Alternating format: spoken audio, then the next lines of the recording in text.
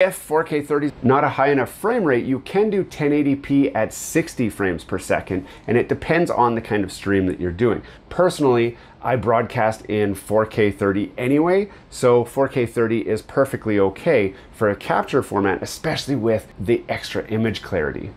They do have PDAF, or precise depth autofocus. Now in the example, it works really great, and that's where you can hold an item up and it'll focus on there and then create like kind of a blur behind you, and then when you put it down, then it'll focus back on your face. My personal experience with autofocus is I don't like it. I like a locked focus, but that's because I'm a locked distance from the camera all the time.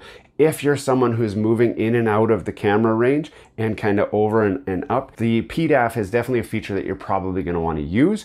I have seen instances where it hasn't worked quite effectively. The fix for that was make sure the camera has been updated to the latest software, and also make sure that your software has been set up correctly, and most users are experiencing, and then it's working fine for most users. At the heart of it all is a 1/2 inch CMOS sensor, which allows you to get a lot of extra light through the sensor so that you get clear, crisp images, especially in low light situations, so you don't get a lot of blurring of that image. It does have a fixed ISO, which is just kind of a standard range for all around best shooting.